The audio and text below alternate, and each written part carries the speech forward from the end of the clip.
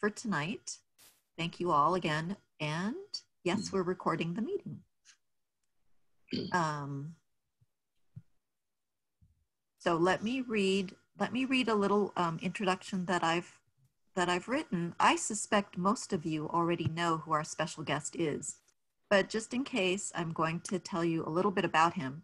I can't read as much as I would like to because then it would take the whole 90 minutes if I read everything. So I'm just going to get to some of the bits and pieces.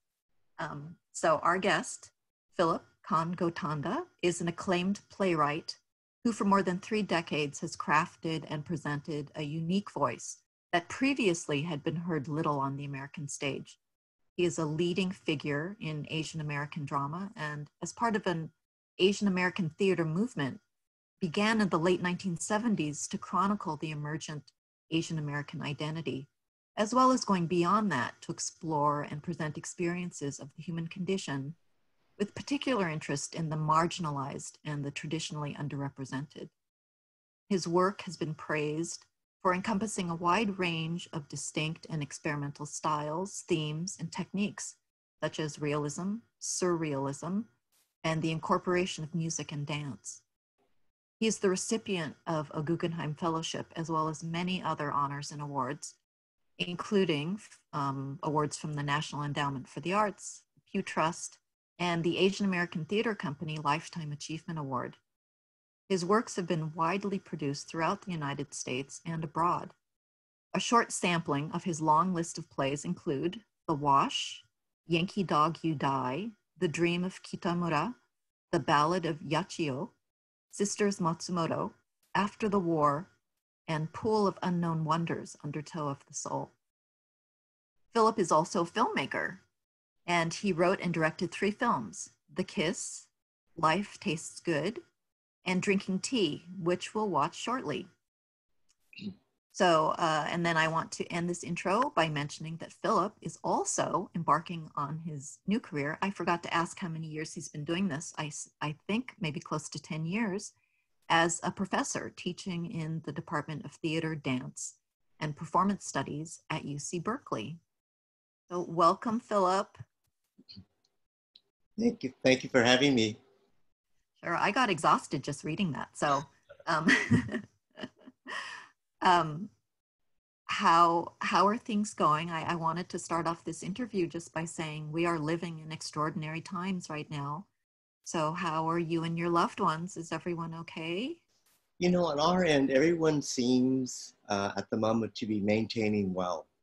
So I think for myself, you know, my family and extended community, by and large, we're faring well.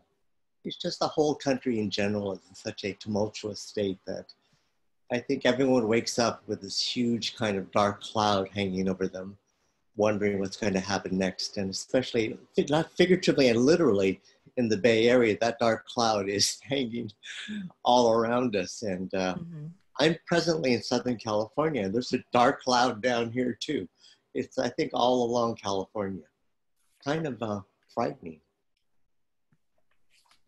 Yeah, well, but it's good to hear that you're doing well, and you're kind of busy right now, sounds like.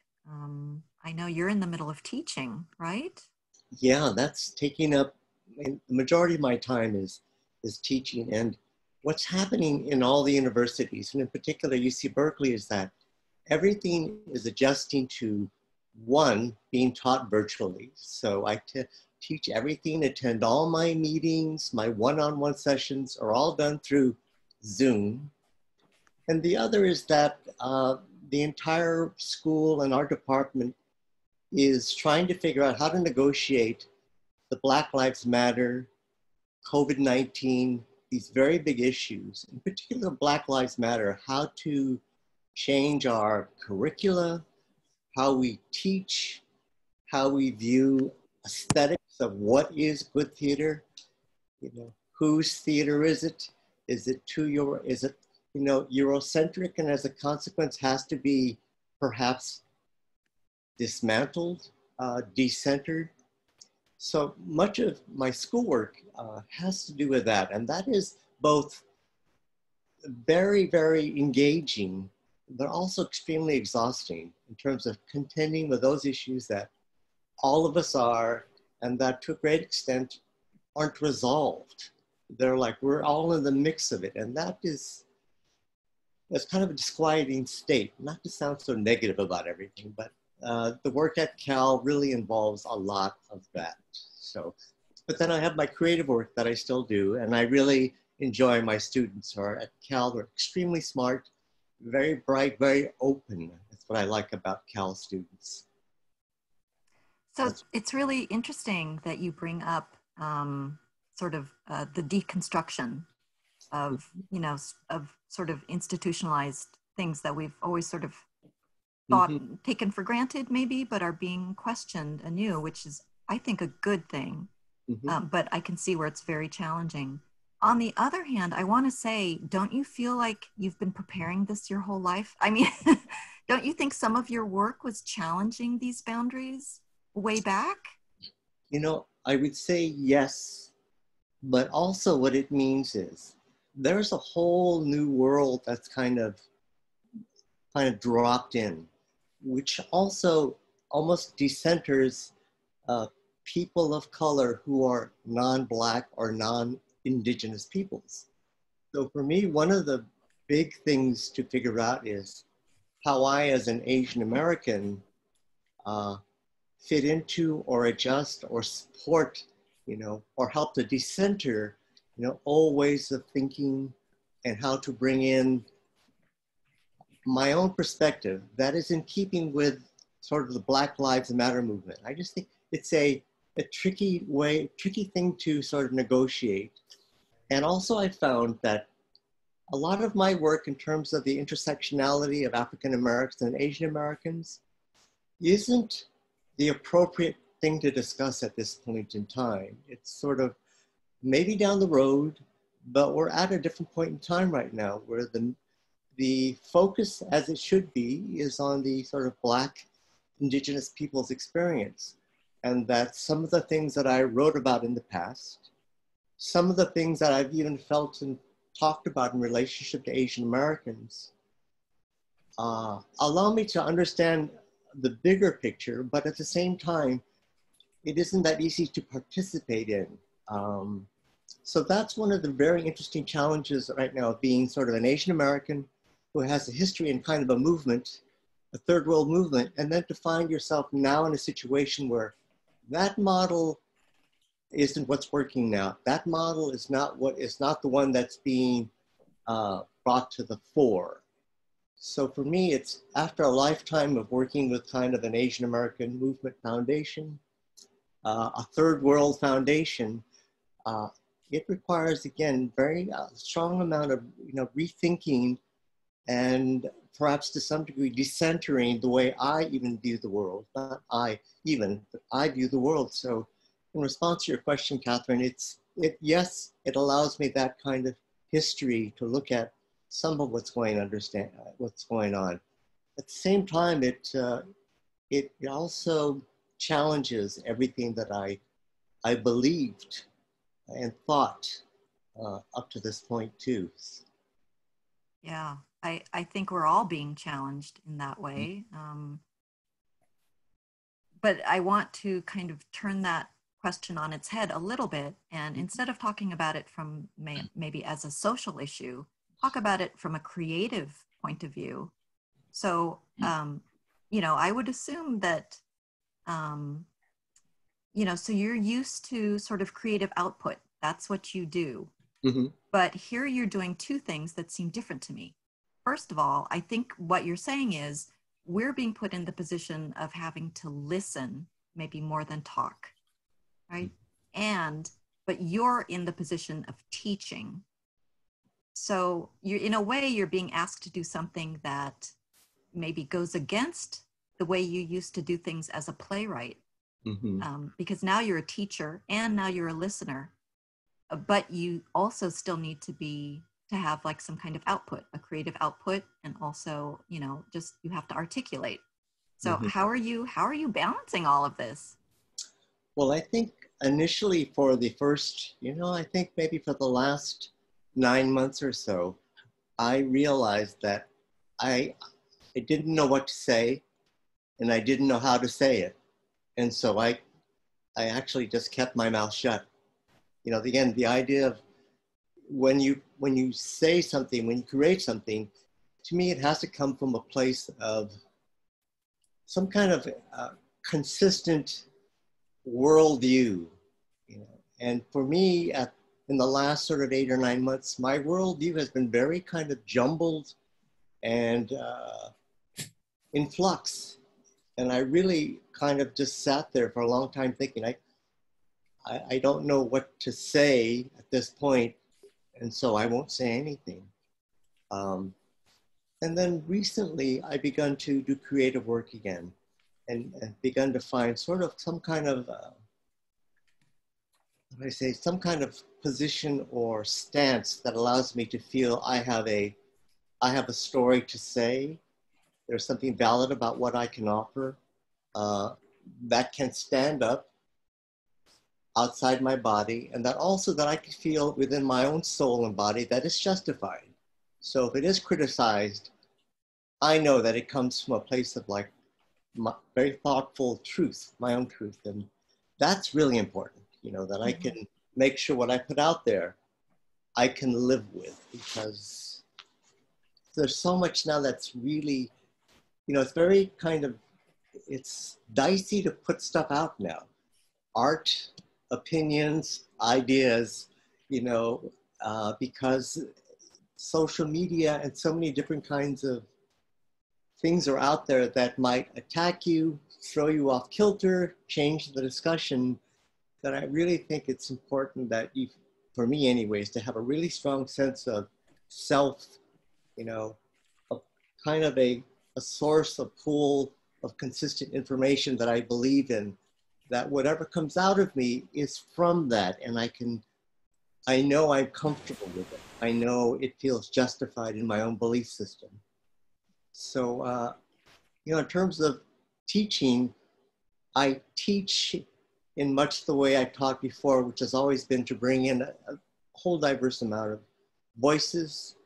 I bring in many guest speakers now because I feel like they're better to say the things that need to be said.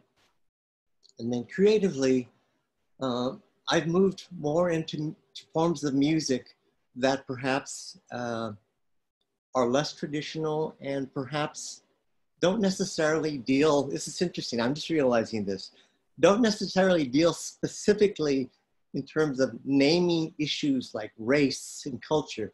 I'm dealing with opera, and the composers are dealing and work with new music, which is to say it's not traditional music. They use invented instruments. But nonetheless, I'm bringing to it a text I feel that is coming from my body and my history. And then I'm dealing also with some kind of more orchestral music. You know, I was telling Catherine and Jill that I met a Japanese-American composer named Shinji Eshima from Berkeley. So maybe some of you know Shinji, whose father was an architect in Berkeley.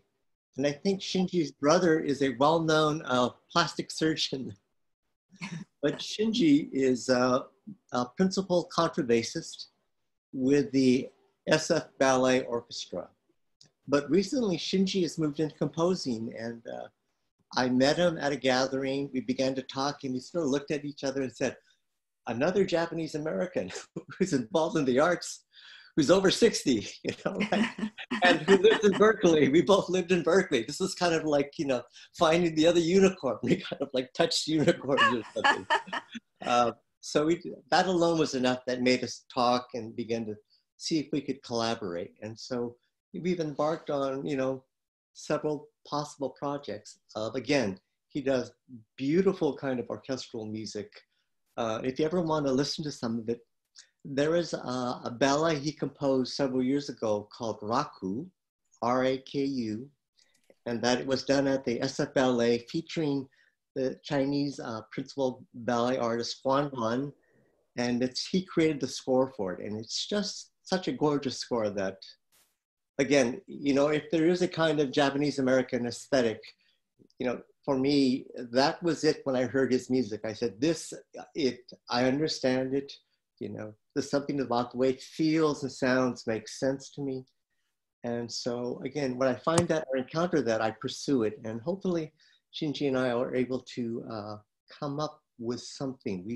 We shall see. And you know, every now and then I meet another Japanese American who's an artist and whom I, you know, am hopefully going to work with, because I do think ultimately there is a point of view, there's a history that everything comes from that, you know, as best as one can is shared. And as a consequence, you know, sometimes the art that you create has an ability to intersect and create a kind of common voice that is different if I were to work with other people. The other folks that I collaborate with, it doesn't mean the art's not good, but it is different, you know. And growing up Japanese American for me, or Asian American, is just, it's key. It's the foundation. It's the household I grew up in. So even if I step outside the house, that is so much a foundation of who and what I am, that it is always part of whatever comes out of my body in the form of creative expression. I would really love to talk more with you about the Japanese American voice, which, so hopefully we can do that later on. I want to sort of move us towards the movie. Yeah. But you did mention music, so I want to, one thing I didn't mention in the introduction is that you have a music background. And you did start off as a musician, and you did give me a CD of your music. So do you want to say a little bit about how you got started in music way back? Well, I like to play the guitar and sing songs. And, you know, I just have to mention that in terms of the CD, Peter Horikoshi, who is here, helped basically produced it and put it together for us. So thank you, Peter. Thank you, Wendy. You know, from the time I was a kid, I loved to make music. So by the time I was in my late teens, I was like writing songs. But the thing is, I was writing original songs about being Asian American or Japanese American. And so when I went out into the world and was trying to pitch this to record companies, the idea of singing songs about being Japanese American, like Asian American Dream or All American Asian Punk or the Ballad of Issei, that wasn't the most commercially viable product to have. That was, you know, so what happened is I eventually moved on and went to law school. And that became a 3-year journey. And then after that, I wrote a musical. And then that led me into theater. But I did start for a good 10, 13 years working as a singer-songwriter. Well, I was hoping to play some of your music, but I'm not sure I have the technology for it. So we may maybe have some kind of musical reunion or something, or we can work out some kind of musical evening where we can play your music. So that would be a lot of fun. Okay. But if we move on to your movie, would you like to maybe set it up? First of all, this is a movie from the 90s. Yes. And so you made 3 films that were all in the 90s, I believe, in the 1990s. Yeah. So we're talking about, you know, you were about how old? You were in your 30s? 30s, 40s, yeah. Yeah. So, you know, when people watch these movies, you will notice that, you know, it's definitely taking place in an earlier time. But still, I think the themes that you talk about, especially in Drinking Tea, are timeless in a way, and they don't just reflect maybe a Japanese American sensibility. I think you were reaching for something maybe bigger than that. I don't know. You can talk about that. But would you like to introduce the film Drinking Tea before we start, or talk about the other 2 films as well? Well, there was one of my first loves was film. And when I first started out, making films was really hard and really expensive. It's changed quite a bit. And after I established myself as a playwright, I was able to begin to return to filmmaking. And I wrote a play that was adapted. I adapted into a film called The Wash, which fairly successful. And then I wanted to make my own films, but no one would give me money because I was a playwright. So I decided I was just going to go out and make my own films. And so I went out and raised my own money, got my own cast, and began to produce my own movies. So I made first a 13-minute film that did very well. And suddenly I was a filmmaker. I did a half an hour film, Drinking Tea, which did very well. And then I made a feature film that also went to Sundance as a official selection. So I kind of made 3 films, and then subsequent to that, I stopped making films. They were so difficult to make as an independent producer. But this is the second one that I made, and it's the story is based on a story I heard about one of my relatives, and the basic story is he was an older gentleman who was dying. He had a health issue, and he began seeing, he was married, and he began seeing this other woman, this other older woman, and began to go visit her all the time, and finally moved in with her. And his own wife could not figure out what he was doing or why he was doing it. And it turned out that this other woman that he moved in with was also dying, and that there was something about him wanting to understand or developing some kind of relationship with this woman that caused him to do what he did. It wasn't justified or anything, and it is what it is, but I used that as the basis for what I thought would make a very good film story. And so that is the basis and the seed for Drinking Tea. Great, thank you. So I'll just mention a couple things before I share the screen. One is we should get The Wash on DVD. So if anybody knows anybody who can get The Wash or any of Philip's films on DVD, and maybe get Janum or somebody, let's do it, because I have a devil of a time finding your films. And then you and I had to play tag so that I can get the DVD for this film for today. So I'm just shouting that out to everybody. Second, I was able to find Life Tastes Good, which I saw a long time ago when it first came out. It is streaming. So if anybody gets the free streaming service called Tubi, Tubi, and if you have Roku, it will be one of the channels available on your Roku. Look for the Tubi channel and then do a search on Life Tastes Good, and you can watch Philip's 90-minute feature-length film, which is really quite good and funny, and it's wonderful. So for those of you, I recommend that. The third thing I want to mention is that if you, when we're watching Drinking Tea, you will notice, look for the wife's sister's husband. He makes a very brief appearance, and I think in the credits, the actor listed is Joe Ozu, I believe. Yeah. Yes. So just keep your eye out for that character. You'll just see him for just a few seconds, but it's sort of a Hitchcock thing, I think, where the filmmaker likes to appear in his films. Yeah. Yes. Okay. And then the last thing I want to mention before I share the screen is everybody right now, if you can, just disable your video. Just click on stop video. So everybody's video will turn off. And then that way, I believe the film will show a little easier. Okay, so let me try to start that.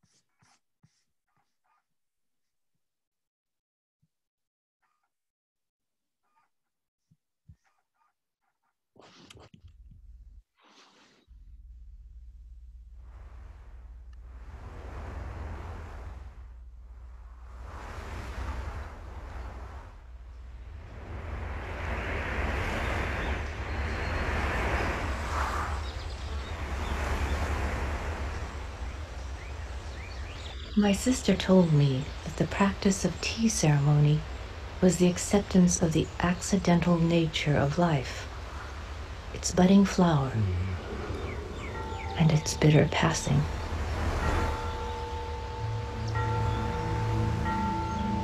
Sometimes a man can dwell too much on the bitterness and become dead inside. He is said to be a man with no tea in him. This is the story of one such man.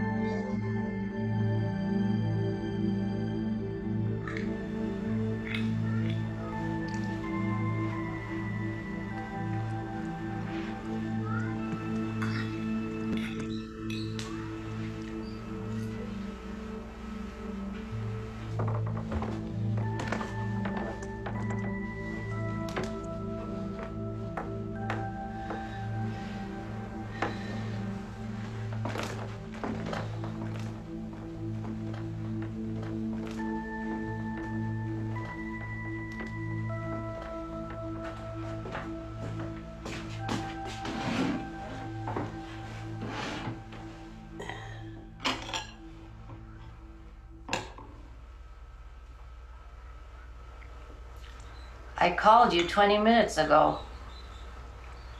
The pancakes are cold.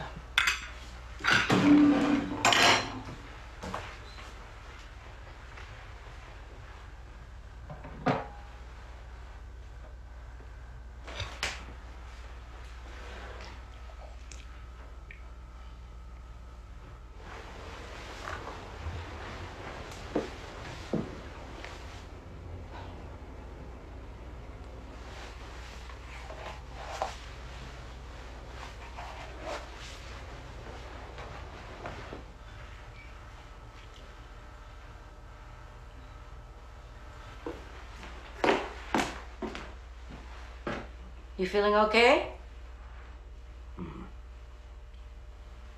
You gonna be home for dinner?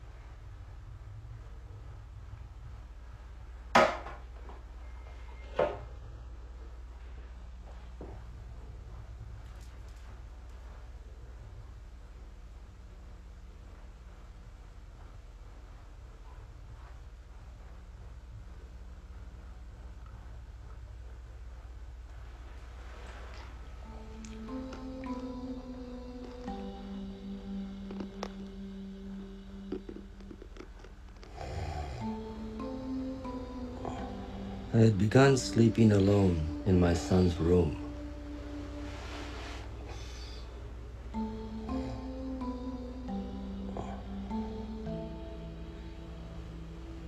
Mary couldn't understand why I moved out of our bedroom.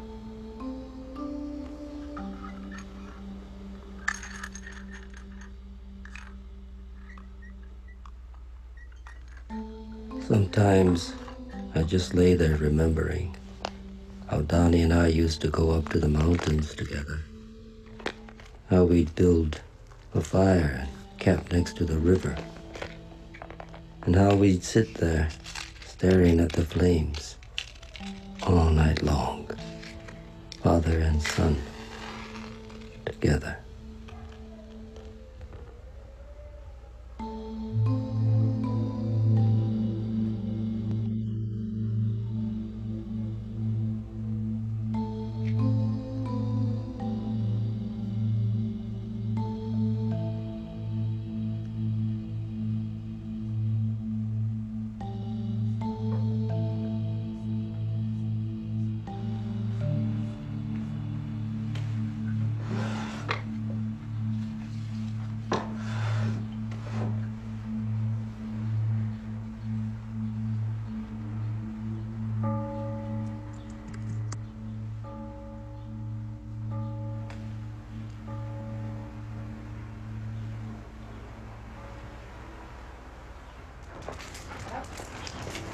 I met her at Dr. Higa's office.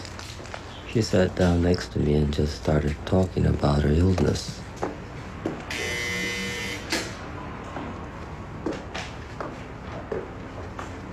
I began to visit her.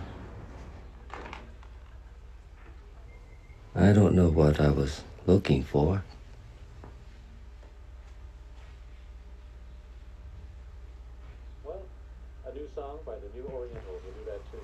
Cookie, my sister-in-law, worried about my health. Sometimes I'd come home and find her waiting for me, sitting on the floor, practicing her tea ceremony.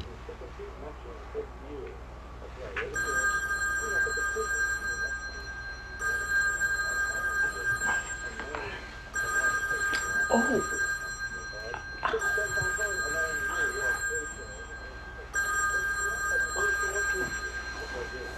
Mary found out about me visiting the woman and began calling home in the afternoon. Mary? To see if I was there.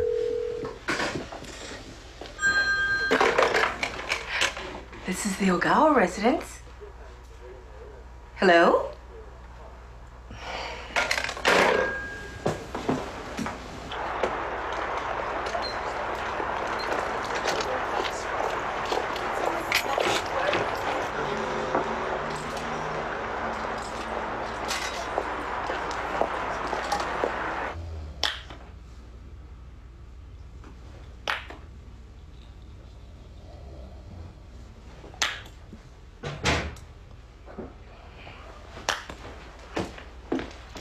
Thought I'd lick in on Khan. How was work? Same as always.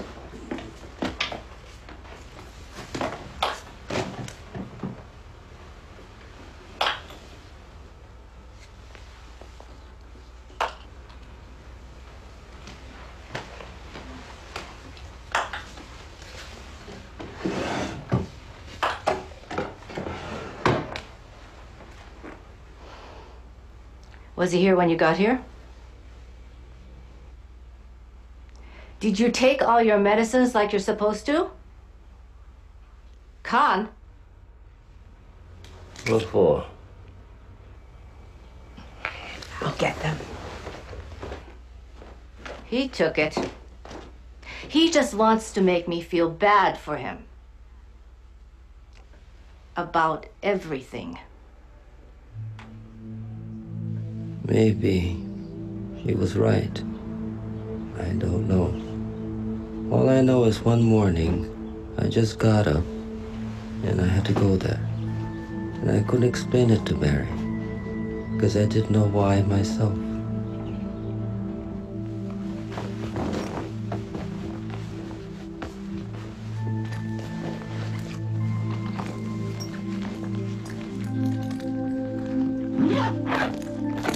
When time is running out,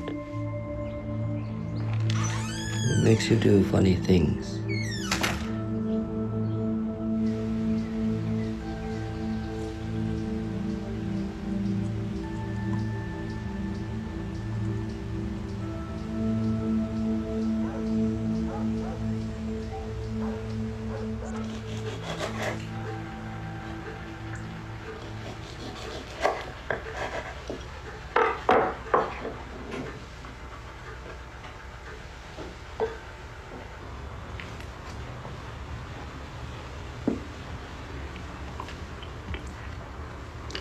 Peaches, they're so sweet this time of year. They're freestone. You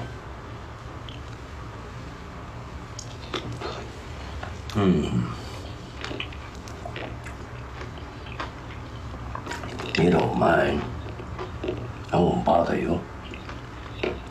You know, the neighbors and everything. Not now. Not anymore. I don't care if he comes home treating me like this. He can't work. I have to do everything. He just sleeps all the time. Eats and sleeps, eats and sleeps.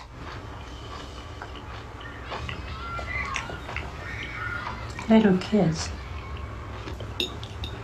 All my life, I've been taking care of little kids.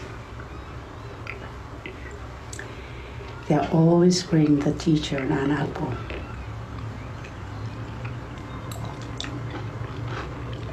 I can take care of you. You know what I mean. Towards the end.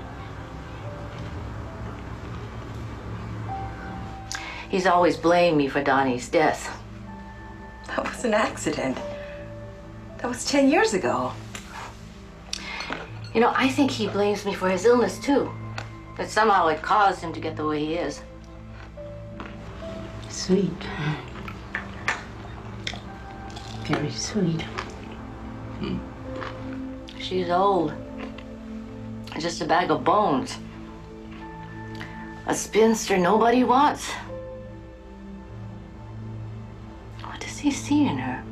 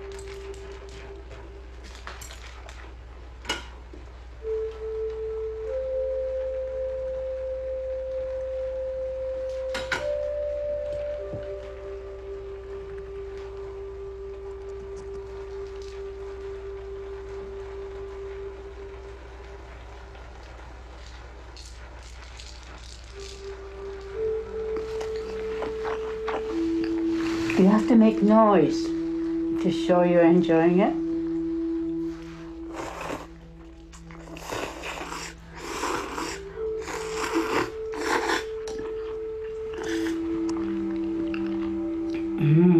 It's good.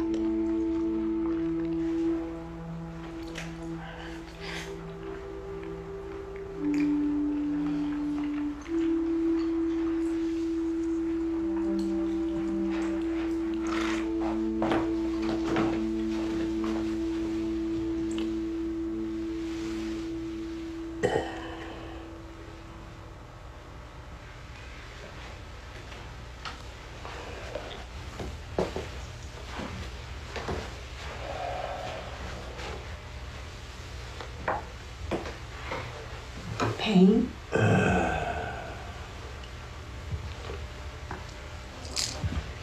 Take some of mine. It's stronger. You need it more. Makes me fall asleep. Sleep's good for you. I can smell the flowers. I can taste the lemon. I'm not here. Sleep is like being dead. I love blossoming flowers. They're like children.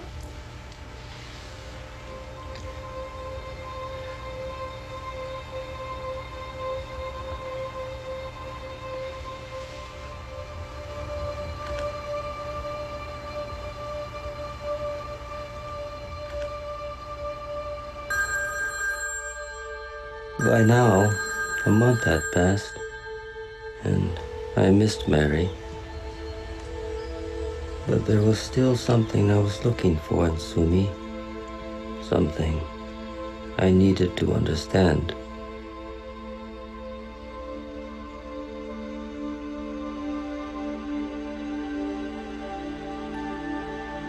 Mary was probably just visiting her sisters. She was close to Cookie and her architect husband. But I had other things to worry about.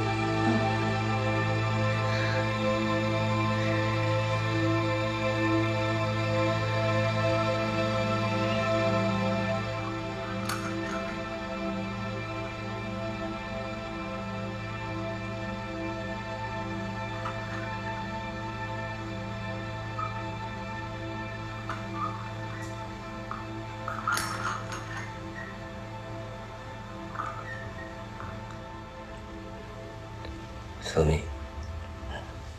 Sumi.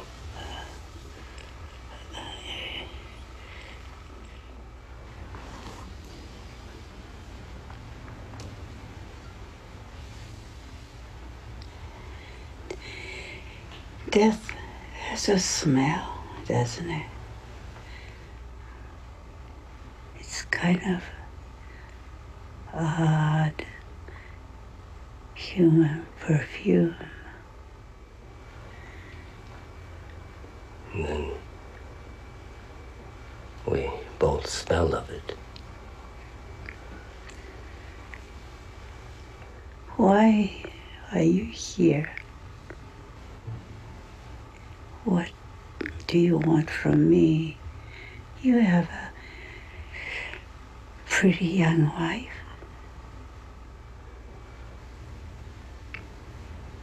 What are you looking for?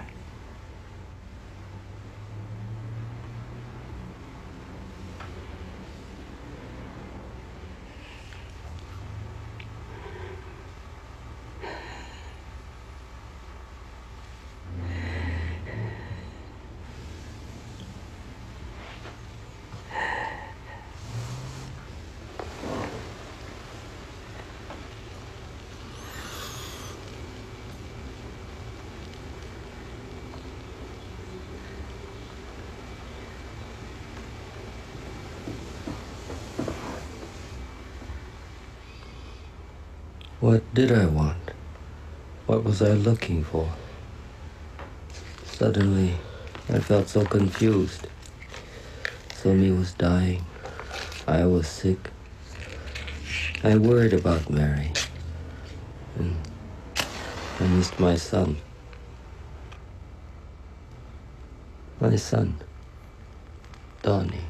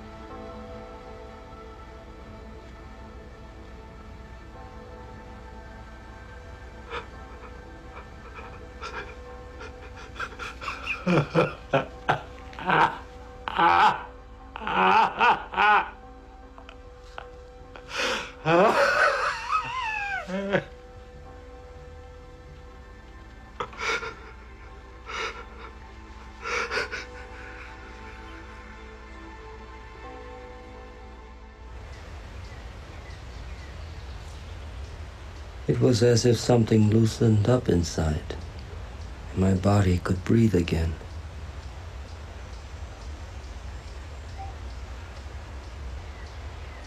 I don't know if I understood anything any better. I just knew I had to go home now.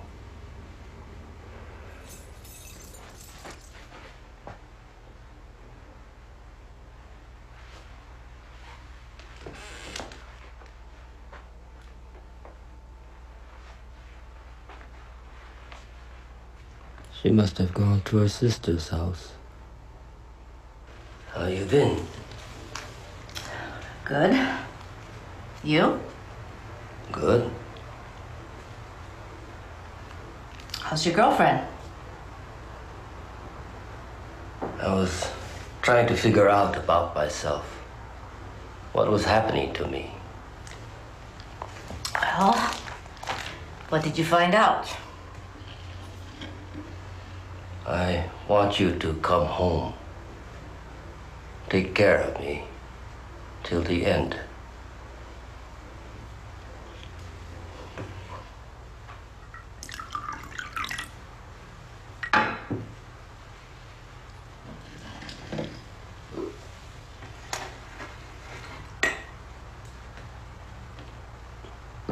Hurt? Hmm. Worse now? How come she doesn't take care of you now? What kind of woman is she, huh? She's dead. She was dying. She was always dying.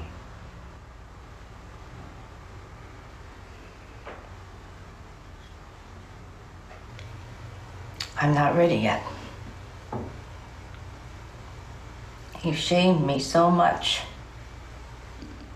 Go home.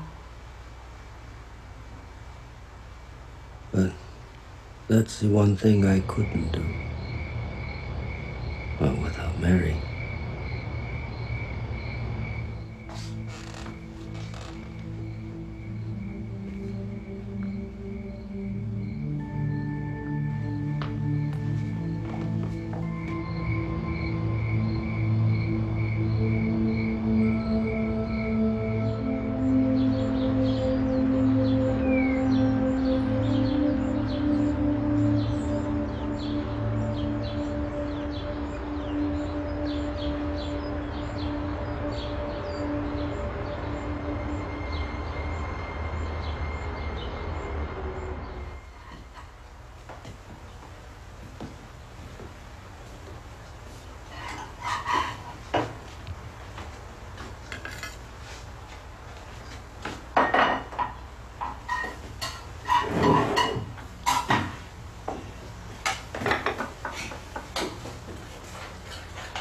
Our son's gone.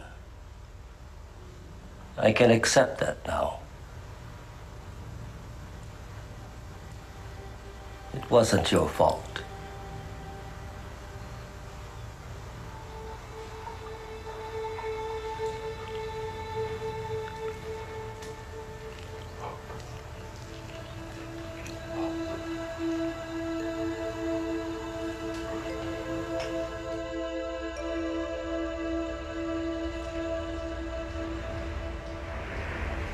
I hadn't forgotten what he had done, but as the months had passed, we had come to a kind of understanding.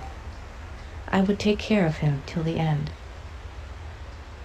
He was getting weaker and weaker, and though he appeared to be okay, we both knew the end was near. Maybe he had changed a little from this whole experience. Cookie said he finally had become a man with tea in him.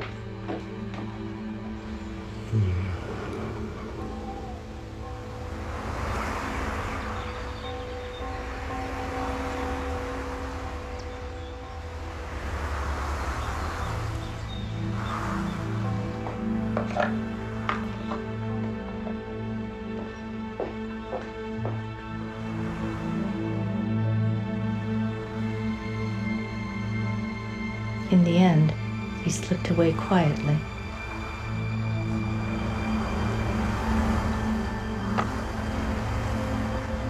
He looked like he was sleeping. And for some reason, I went ahead and poured the tea, a little in his cup, a little in my cup, back and forth, until our cups were filled. I remember him once asking me why I poured the tea this way, and my explanation. As you pour the tea, the flavor gets stronger. This way, it evens out the bitterness.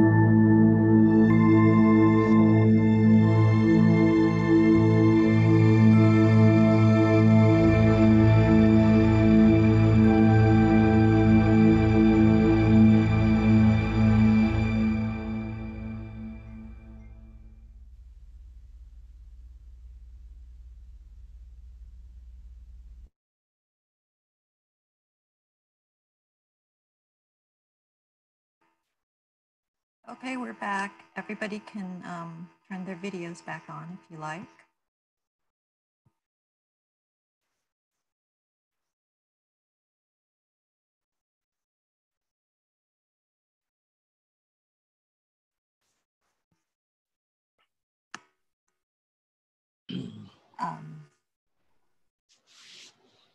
Philip, are you back? Oh, I am back. Can you hear me? Yes. Right. Thank you. Thank you for that movie. Did you watch it? I watched the whole thing. This is the first time I've seen it in maybe 15 years. Yeah, it's really interesting. Yeah, I want to get your thoughts. And also, if anybody wants to express your thoughts, please share with us in chat. But and I want to point out that fabulous cast one more time. That was Shimono and Nobu McCarthy and Diane Kobayashi and your wife, Diane. Diane, yeah. Diane Take played Cookie. So I, what are your thoughts on seeing it again? I liked it. You know, it does what I hoped it would do, and I was interested. I remember when I came up the story and I said I was going to do this. Almost everyone said, "What?" I told them the story, and they said, "What?" But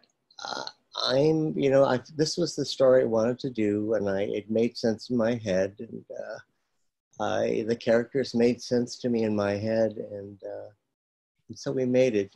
And I must say, when you do work like this, you realize it really helps if you work with other artists who are really good.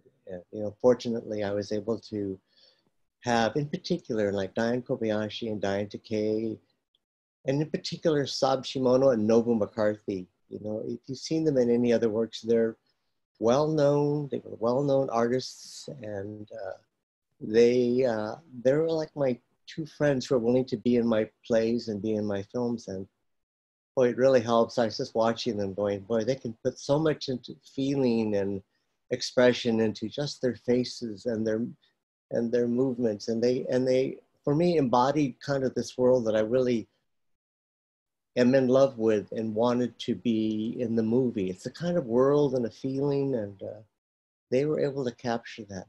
Also, what's interesting is Dan Kuramoto from the band Hiroshima composed the music for it. I've been working with him doing his music music, and I think the score is gorgeous. And for me, I was able to enter into it and follow the whole story and not be self-conscious about this is my film and look at all the things that are wrong. I just was able to get into the story. So for me, that makes me feel good about it. Mm-hmm. Yeah, I'm getting some comments here that it was very moving. And question, was Mary also transformed by the end, do you think? I believe she was. And as I watched the film this time, that's something I think I would have worked a little bit more, I would have worked on. Her character and having some kind of moment of her own kind of decision, whether she decided that she wasn't going to forgive him, but she would just, we would go on the way they were, or that she began to see, she could never forgive him, but she finally began to see and understand what he was doing. I think I might have kind of landed in that kind of place. I think, again, the idea of she couldn't forgive him for what he'd done, but maybe she began to understand why he did what he did. I think, I'm sorry, go ahead. That was it. Yeah. What's remarkable is in a fairly short amount of time, I feel like these were fully realized characters. Like I feel like I knew who they were. So I could maybe fill in the blanks also, So even Mary felt like, you know, a fully realized person to me. So even though I didn't know quite the answer, you know, of how she was feeling at the end, I can, I still sympathized with her, you know, and still wanted a good outcome for her. And so I think, you know, for a 30-minute film, especially, it really, and you're right, the acting is amazing. I think some of the best stuff I've seen Shimono do. One question I have is, where did you get the idea for the match motif of letting the match burn out on both ends? You know, that's one of those things where I think I was at a bar. Kind of bar trick you. Somebody did it at a bar. And I thought, that's cool. And I'll always remember that. And the interesting thing, though, is to actually do it is kind of impossible without burning your hand. So what we had to do is, as Saab was sitting there, his right hand is actually in a bucket of ice. No. So little tricks that you don't know when you see it in a dramatic moment. So he took his hand out of the ice and then grabbed the kind of hot end, because otherwise it would have burned his finger. So he was able to do it that way. But I must say, what made him so professional is that, you know, someone like Saab, I could say, and then when the flame goes out, Saab, we're going to have the camera right on your face, and then you break down. You know, so for him, he has to have his hand in a bucket of ice. He has this really dramatic scene. He brings it out, he takes the flame, and the camera is sitting right on him, and then it burns out, and then he has to go through this whole thing of bringing out the black ribbon and to break down. And we only did 2 takes on it, and in both he was able to just do it. And that's something that, again, if you're working with actors, that's remarkable, you know, that he is such a professional that he can just do all of that stuff. He did ask for everyone to get out of the way in front of him, though. He did say, everyone in front of me, get out of the way so that I can get in the mood of it. So, but, and Nobu McCarthy just has such wonderful quality. He just stands there and you kind of, and she just stands there and she's so full in terms of her feeling. And I you know, really miss working with her. She used to be in all of my plays, and Saab I still can work with. He's still around. Yeah, everybody is still, everybody from the movie's still with us except for Nobu. Nobu, yeah. And I do miss her. It was wonderful to see her again. She's so beautiful. Yeah. So, you know, what's amazing to me is I'm asking you these questions about a movie that was made 25 years ago or so, and you're still remembering details. Do you really remember this experience? Yeah, actually I do. I think making films is such an emblematic moment. It sort of burns itself into your head because it's an intense process, you know. Like I remembered, that's our old house in San Francisco in Glen Park. You know, that one that had looked like the Addams family house, like it's like a story Victorian in Glen Park, and we had just painted it. And I remember thinking, we spent a fortune painting this thing. Painting Victorians cost so much. Anybody who lives in San Francisco, wow. But yeah, that was our house. And then we also used the house of, boy, she runs for supervisor now. It's her parents' house. What is Japanese American woman? She wears the hats all the time. Trying to think. I don't know. Does anybody know? Let me know in chat. I can't think of her name. But it's her parents' house at the time, and he used to be a professor over at San Francisco State. And Emily Marase. Yes, that's her parents' house that we shot that at, a lot of the scenes. And but we were able to, again, you know, we just asked around and people were helped out. And so the Marase said, sure, come on over. And then we took over their household. And they were very nice and gracious and let us shoot there. Wow, that Victorian actually looks really beautiful. I was thinking that looks great when you dissolve from when he's sleeping on the porch at night and then it dissolves in day. And I thought, wow, what a beautiful house. All I could say is never buy 100-year-old Victorian because it'll just eat up all your money. You know, they leak, and you can never find the leaks because they're 100 years old, and they kind of turn and move, and they're wonderful if you're really young and really want that house. But if you're older, I don't know if anyone lives in a Victorian here, but wow, a lot of work. So, well, you are, a little bit older now, and so you're watching this movie from a different vantage point. Did it strike you a little differently? Yeah, I'm actually amazed that when I was younger, that I was so drawn to themes that have to do with aging and dying and loneliness that comes from aging. That my wife would always say, one day you're going to be old, Philip, and then you don't have to feel like you're old. You will be old. So now she looks at me and she goes, you know what? You're old now.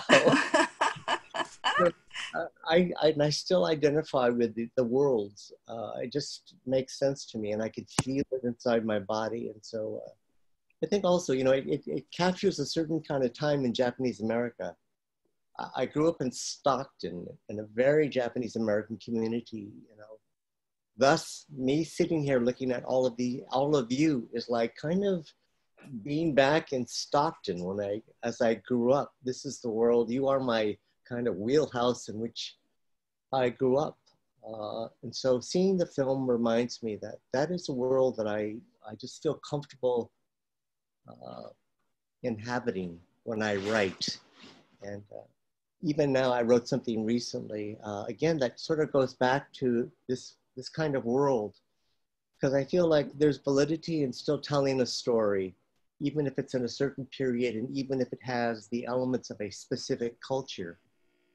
If I can make it universal, which is what I always strive to do, then it deserves to live, and it has earned its right to be there. That it isn't, it's earned its right to exist. Culturally specificity, a psychology that, the story really inhabits a certain kind of, it's inhabited by a psychology that comes from that world. And if you are from that world, I sometimes feel like you're seeing a different film than someone who isn't. I'd like to think everyone has access to the film, but it really is a different, you're seeing a different film and feeling a different film, I think, with more of your entire body and kind of mind. What's interesting about if you work in these areas and you work in America, it's sort of interesting that I did one of my plays in Japan called Sisters Matsumoto. It was translated into Japanese. It was presented in Japan, Tokyo, with a whole Japanese American audience. They aren't Japanese American, they're Japanese. But nonetheless, it was interesting to sit in an audience watching this Japanese American story being told. And everyone in the audience leaned forward at the same time, leaned back, laughed, albeit a little kind of softly, all at the same time. And it made me realize that when you write things in America, people, and they're specific to a culture, then people are experiencing it on very different levels, So if you were born and raised in Stockton in the 50s, then you're Japanese American, then this film will really, get you in the, hopefully the deepest kind of way. And otherwise, you're always seeing it on different levels. And it's sort of interesting that in America, that is how we view all these different works, that, we have different levels of experience of them. And you really have to work hard to make sure, I think, that you can dimensionalize your own being so that you can, enter into other people's stories in this country, because it's a really interesting thing. Yeah, last month we had Stephen Okazaki as our guest, and he was talking about the Hiroshima documentaries that he made, and that someone who's not Japanese American, commented on something about how I don't want to use the word fixated, but just how, what a close relationship the survivors seem to have with death.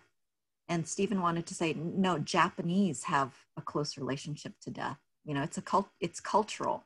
Mm-hmm. So anyone watching these films wouldn't think that it was odd, you know, to communicate with the dead constantly, you know, or to keep the altars in the house, or, you know, that's just a part of the culture. And so that reminded me what you just said of what Stephen was talking about. So, and in this film, the Japanese American relationship to death does feel different. You know, for what really moved me was the scene where he's washing Nobu's body. That felt very Japanese to me. Did you get that from? I mean, have you? A couple of questions in chat is: did you actually witness this sort of, you know, the process towards death, that personally? No, not at the time I made the film, and I have to sort of full transparency. And this gets back to the whole program. I'm also, you know, I've always watched Japanese films my entire life. And so some of the imagery and some of the feeling, yes, is drawn from that kind of background. Thus, you know, the characters do things sometimes that aren't quite Japanese American. I you know, but I'd like to think it still works in this particular world, you know. Mm-hmm. But yes, it's true. You know, some of the stuff is very kind of Japanese. And so Nobu McCarthy is Japanese, but Saab Shimono's from Sacramento. So it's sort of like the actors themselves come from the two different worlds. So yes, it is true. You know, another thing I loved is the use of humor throughout this film. Mm-hmm. I think humor seems to be an important element for you. Like, do you like to balance a serious subject like death or the acceptance of death with these really little moments that are just really funny? Mm-hmm. You know, that just is who I am. So everything I do always has small little elements of humor in it, because I think it's just who I am, and I allow it to be. And Let me read some of the comments from our audience so that you can get a sense. Everybody just really loved watching this film. I'm glad that it worked out.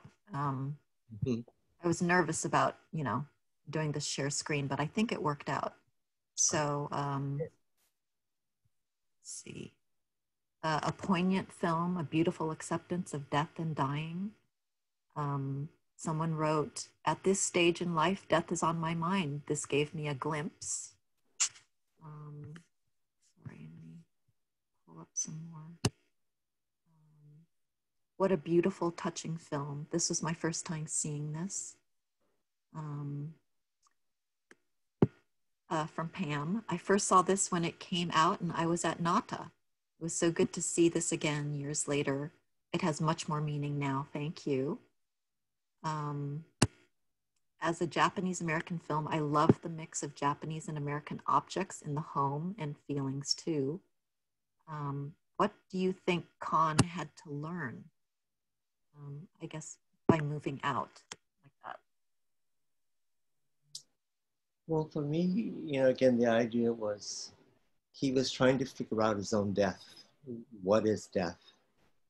And that, you know, his attempt in being drawn, as he says, he doesn't even know why he moved out or why he's there. I think on some level, he knows he's dying and that the woman is dying, and that somehow by being near her, I will understand something about my own impending death.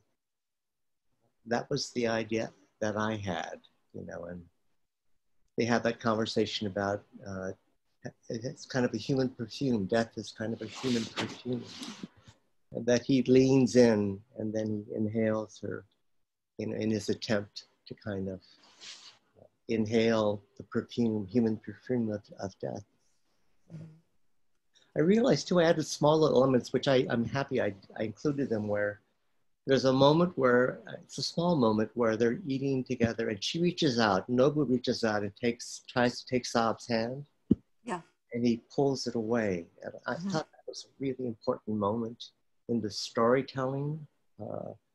It allows it to be a little more complicated, not such an easy kind of love story, which it is, but it isn't, you know? And so then pulling that hand away to me it makes it work and have much more of a kind of a dignity to everybody's kind of characters, you know? Mm-hmm.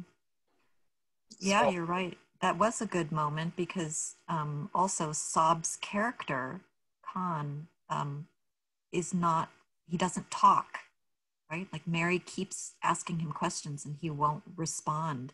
And so the only way you can sort of get at what he's feeling are these little moments, right? The little small gestures, because he just won't express himself.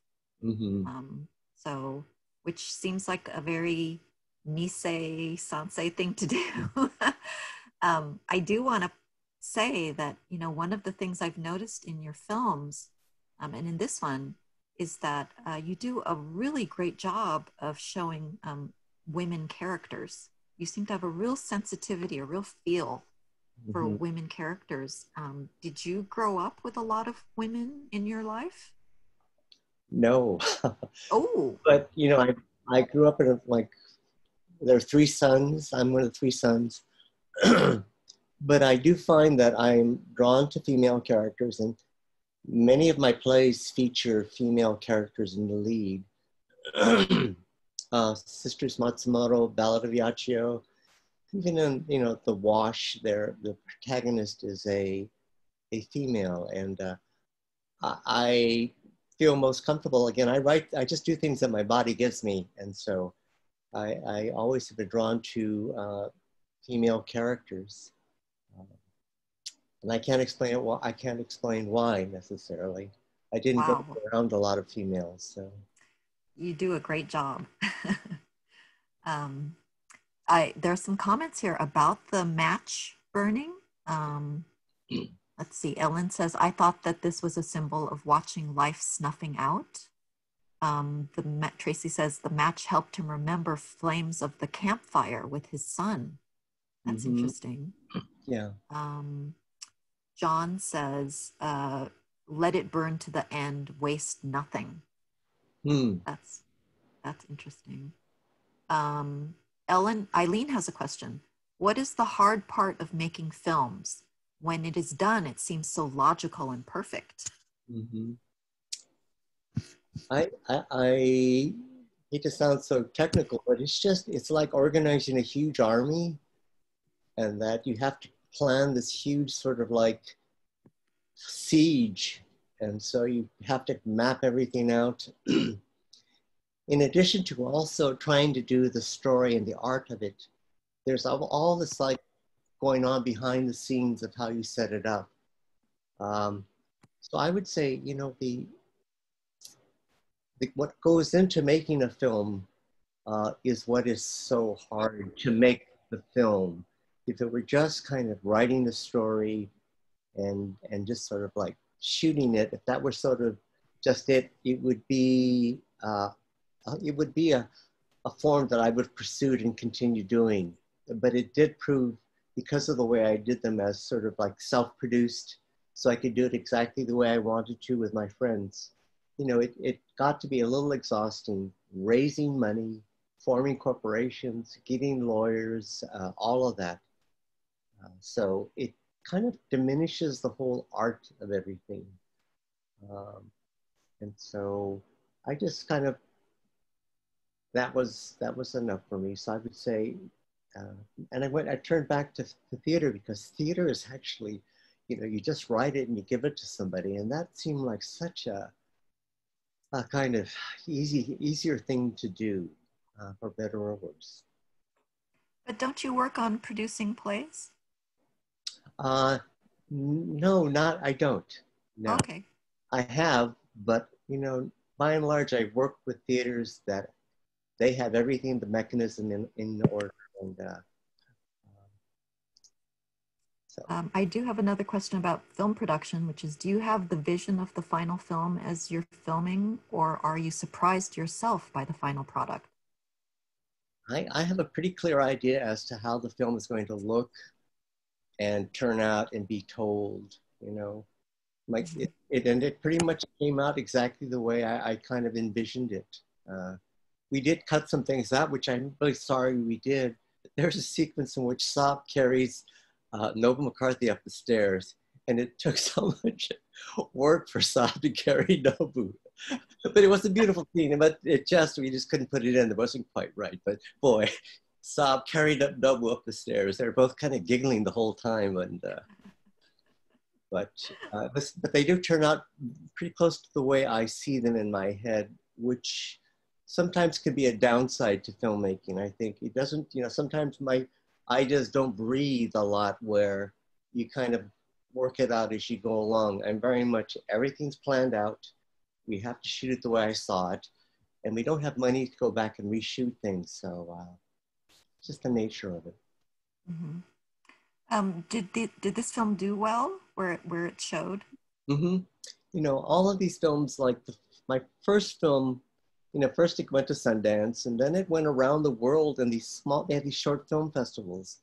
Like in the Berlin International Film Festival, this one I did called The Kiss. It traveled around the world. And this one, Drinking Tea, also was officially became a selection for Sundance. And it, you know, it played in film festivals around the world. It also played on KQED, public television. The reason why I made it like 28 minutes or 26 minutes something is so it's exactly the format for KQED to show. And so I did all the public television things, and so that one did well too. And then that allowed me to do my feature film, that each of them did well. So I was able to kind of use that as kind of the platform to raise money and to encourage people to participate into doing my final film. Interesting. There's just I'm getting a torrent of comments here, so I'm trying to keep up. But before we shift over, because I do want to ask about some of your Japanese film influences. Mm-hmm. We talked about that just briefly. Someone says, my son asks, this is from Lisa, my son asks, as a JA consuming Japanese art/media, do you feel like you have privileged insight or understanding? Or do you feel like an outsider or somewhere in between? Kind of existing in both worlds. And I think it's because I was raised in a Japanese American community. And then at one point, like at a very critical point in my life, like at 13 years old, we moved to an all-white neighborhood. And I had to, you know, there are differences. There are big differences in terms of how you negotiate the world, you know, how you speak up, don't speak up, you know, how you're viewed in terms of being good looking or not good looking, short or tall, you know, all of these things have changed for me. And I was able to struggle to sort of realize that there are two different ways that you negotiate the outside world, and that it afforded me, I think, especially as I grew up during the period of the emergence of the Asian American movement, where it gave me finally, and I think a lot of you understand it, it finally gave me a kind of way to understand the world and why I felt the way I did about it and why it treated me the way it treated me. And so I think that allowed me to begin to write from the inside out and to really trust that and say, what I feel is my story, it's my community story, and it belongs. And so I don't have to justify, I don't have to even explain it. I can just write about it. At the same time, you know, you also live in the real world, and by and large, it had been sort of very white. So you also realize too, as you create your art, you're also negotiating this other world that may look at your work, judge it in terms of its value, from another lens, and to always be aware of that. So, you know, I consider myself a Japanese American artist, and I have no problems with that. I've never seen it as a limitation, but I'd also have always said that it's a live beast. You know, who I am as a Japanese American is not static, it's alive. And so as a consequence, as I talked about how, you know, I've been always interested in intersectionality, in particular African Americans and Japanese Americans, and more recently Middle Eastern Americans, all those issues. But it's all part of, again, how being Japanese American for me is alive, and that it continues to, like, what it is and how it exists inside of my head and my body is continually moving forward, I'd like to think, you know. I try to make sure that I can crack myself open and continually grow and move forward.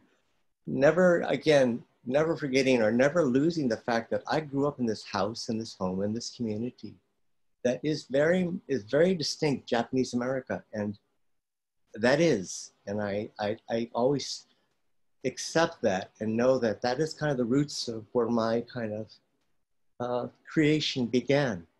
And I always like to think it's a continuation of that. So the idea again of, is Japanese America going extinct? You know, I've always thought all I can do for me is that it may not look, sound, or feel the same, but I do know in terms of me, what I create's a continuum of that.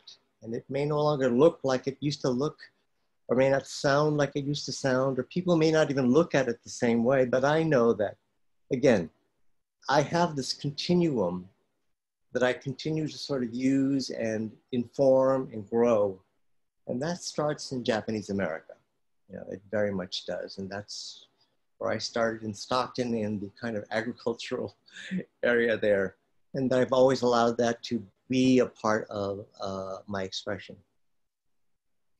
That's wonderful. I feel like I could talk to you for like another 2 hours, but we are going to try to wrap it up a little bit. I don't want to keep you too much longer, but yeah.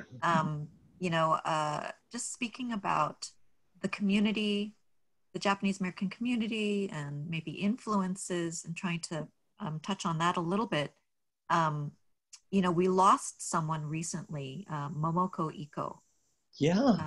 Did you know her at all? Yeah, my wife was good friends with her. They used to belong to, you know, theater groups together, or writers groups, women's writers groups in Los Angeles.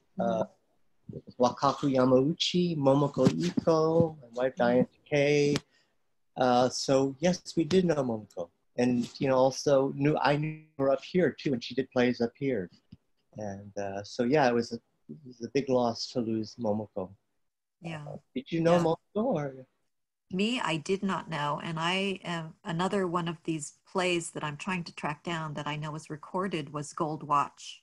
Yeah. I think, yeah, right? I think PBS put it on TV at some point. So that's another video that I'm trying to track down. You know, there's also one that Wakaku Yamauchi did called And the Soul Shall Dance, which I think is one of the really solid, you know, if you want to get a Japanese American story and play, it's a very solid one. And not only as a play, but they made a, I think KCET or LA, whatever one in LA did a film version of it too. Oh, wow. And the Soul Shall Dance by Wakaku Yamauchi. Thank you. Yeah, Yamauchi. I'll look for it. I'm still looking. Hopefully we can get some of these archived and out to a, you know, a wider audience. So this evening, oh, go ahead. I wanted to tell you, because we originally, I think you folks talk about Japanese films. So I just wanted to say, you know, in terms of one of my favorite films is, my all-time favorite film of all films is a film called Ikiru, To Live, by Kurosawa. And it's always been and remains for me the most moving and powerful film of the human experience. And if you know that film, then you can understand why I do the stories I do, because it's, you know, I very much am comfortable in that world. Also, I've always liked the filmmaker Ozu, who does these very seemingly mundane stories that are very kind of simple, about a father who's trying to get his daughter married off, like Tokyo Story. But again, I find them extremely, I can feel them very strongly. And so Ozu has also been someone who's influenced me. Well, how old were you when you saw these movies? First saw them? I must have been like 13, 14, 15 when I started seeing them, and in Stockton. Wow. And you didn't think, you didn't find the Ozu films slow Uh, paced? I take it back. Osu, I got to know later. I did, because it does require a little more of a kind of understanding, or it would have been too slow. So Ozu, actually, I started discovering sort of in college. Yeah. And actually my appreciation grew for him as I grew older. So can I ask, where does Joe Ozu come from? I was writing a play, this was a long time ago, and a character appeared in my play named Joe Ozu. And I don't know if you know, like some of these actresses, or actor, I think it was at the time, it was Stan Agee and Tamlin Tomita. Mm-hmm. I think they might have played the roles. And Joe Ozu was just this name that came up. But of course, if you say it together, it's Jozu. So the idea is that, Joe Ozu, it's both the most common kind of name that is sort of almost fun. It's so common, Joe. And then Ozu, which is the filmmaker. And then if you say it together, it's Jozu. So that's what it is. And it's been something I've kind of held on to for a long time. Great. Do you hear that, everybody in the audience? We just heard a real inside baseball piece of information there. Gotanda humor. And so you mentioned Ikiru, which we have talked about as in our group. Yeah. Are there other directors or other movies that have influenced you?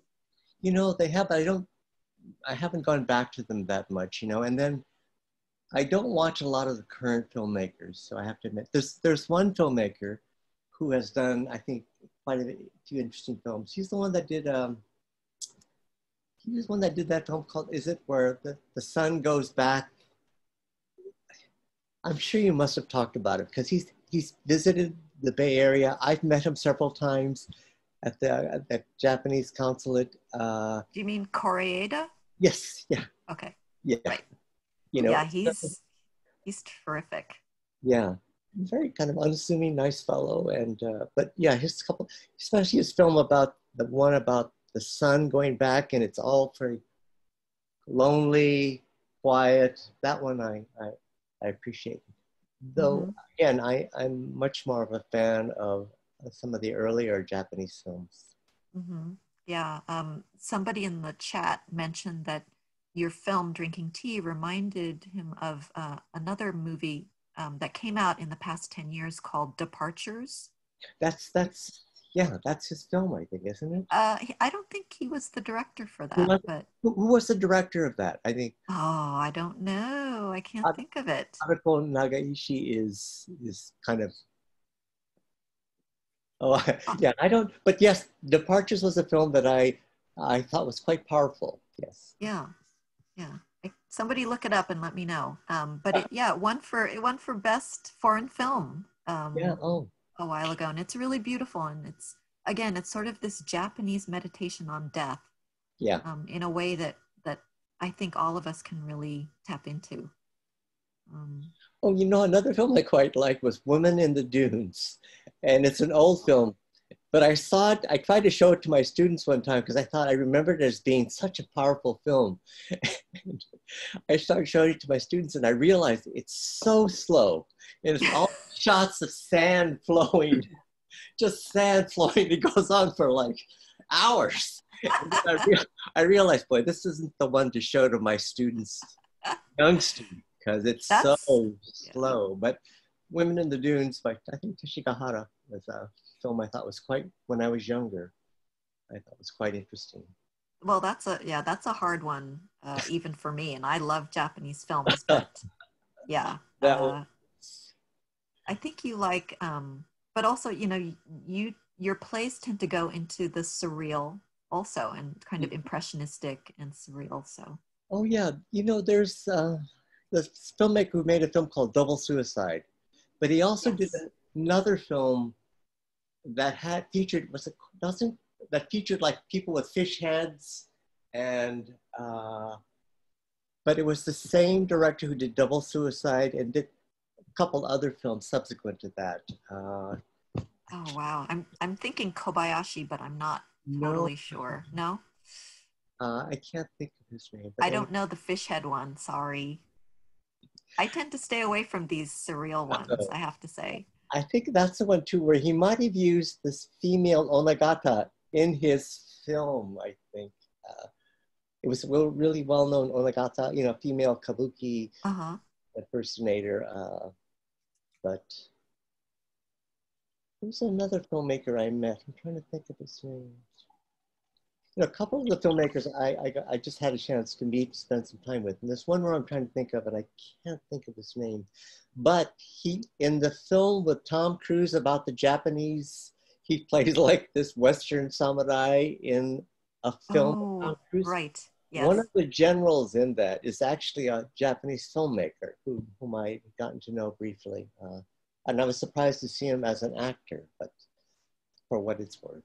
Interesting. Okay, so here our crowd is helping us out. The director of Departures was Yojiro Takata, Okay. and the director of Double Suicide was Shinoda, Yes, Shinoda Masahira. yes, yes. Very good. Thank you guys. You guys are the best. Yeah. how's your Nihongo? You know, it's so-so. I actually did not speak it at home, though my parents spoke it, kind of a Nisei form. But I went to live in Japan, and I went to live there where I hadn't spoken Japanese before. I took a crash course and went there on an exchange program, and then I left the program to study pottery. So actually, I learned my Japanese sort of in the pottery village of Mashiko.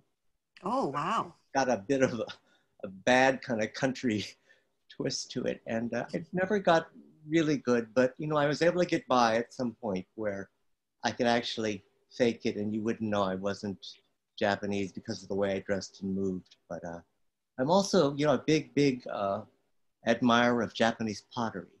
It's a whole other side to me that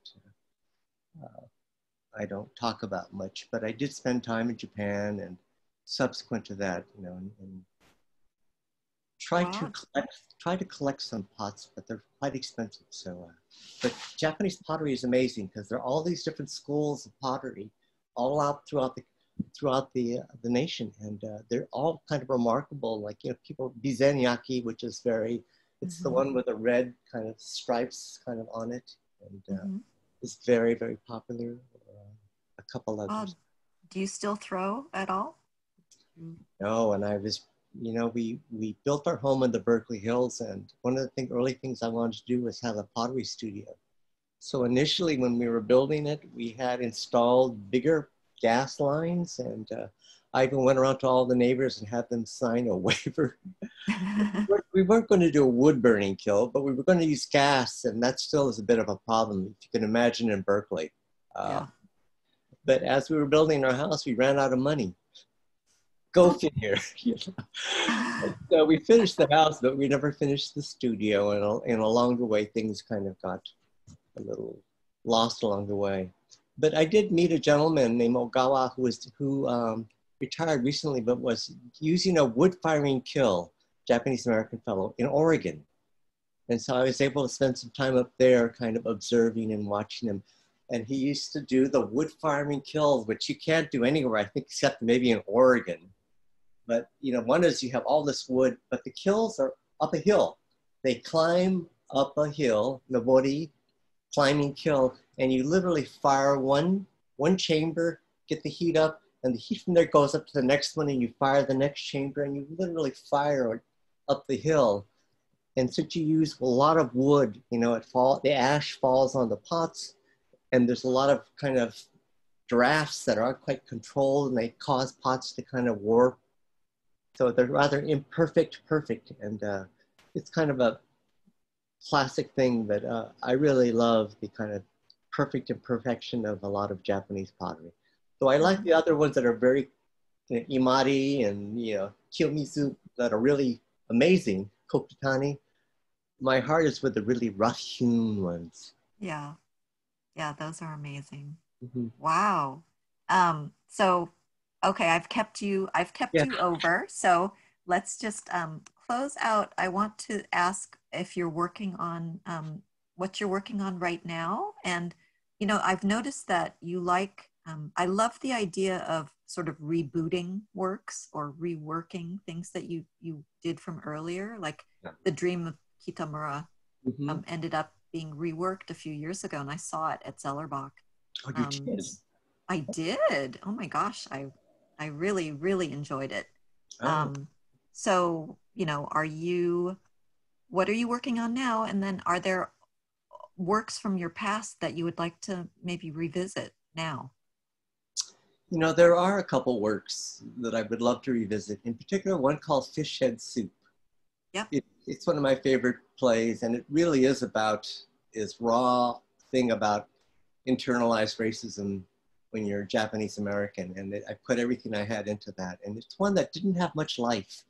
It's one of my first plays that didn't go to New York after it was done on the West Coast. And, you know, again, it has to do with some, you know, the times too, the idea of having a kind of play about Asian Americans who are violent and are angry, and it wasn't quite the thing at the time. And if any piece, I would love for that one to have a new life. So I think, I'm not quite sure it ever will, given the politics of the time.